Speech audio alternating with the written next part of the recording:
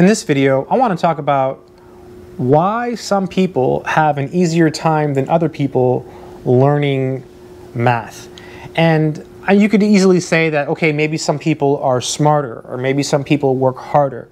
But let's just put that aside and let's look at it from a different perspective. Let's look at it from a perspective of time. Let me start with an example. So this is an example from my life. When I was in 8th grade, I was in a math class. I believe it was an algebra class because I remember sitting next to this kid. I remember he was from India. And he was writing x plus y equals y plus x. And he wrote commutative. And I remember reading that and thinking, why is that commutative? What does that mean? What is x? What is y? What is going on? So I pretty much copied from him the entire class. And then I thought, this was horrible. I don't know what's going on. I went to the principal's office. They took me out of the class and they put me in a class with a bunch of bad kids that threw spitballs out of straws. No fun. So what happened? Why was I not able to understand even though I was copying from the kid next to me? This is 8th grade and just basic algebra. In my view, it's time. I think it's like a developmental thing. I believe, this is just my theory, that certain people, they just learn at a younger age. If you take someone like Terence Tao, I mean, the guy, I think he got his PhD at 21. I think he was doing calculus when he was like a teenager or younger. I mean, the guy was completely ridiculous. Does that make him so much better, though, than everyone else? I mean, think about that. He still has to work, 50, 60 hours a week just to keep up with his colleagues. But he learned at a faster pace. I, on the other hand, learned at a slower pace, right? In 8th grade, they took me out of algebra. So when you're struggling in math, try to keep that in mind. I think, my theory is that certain people just learn quicker, like at a younger age, they learn. And some people, it just takes them a little bit longer. And I think this carries over even into adulthood.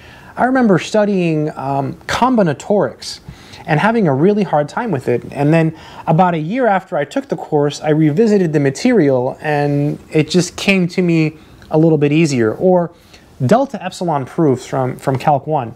Didn't understand them at all. In fact, a year after I took calculus, I wrote an entire book for one of my classes explaining delta epsilon proofs. I turned it in and I got an A, and the teacher thought it was awesome, and it was completely wrong because I still had no idea what I was doing.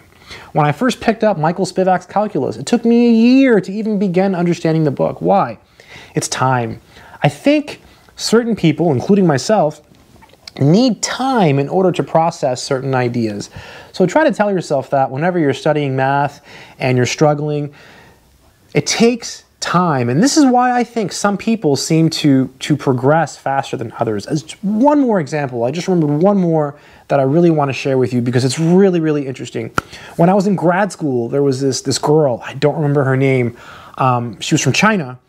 And this is going to sound really bad, but we didn't know what her name was, so me and my friend called her the girl who spoke perfect English because she spoke perfect English. Like, she had no accent at all, and she was from China. She came here with her parents when she was like 17 or 16, and she was like a 5th-year PhD student. I mean, so she was brilliant. She started the PhD program at like 16 years old. Brilliant. And you would think, okay, so was she better than us? No. We helped her with her homework. She seemed normal. She didn't seem exceptionally brilliant compared to anyone else. But yet she learned at a faster age. At the age of 16, she was able to go into a PhD program. So certain people just learn faster than other people.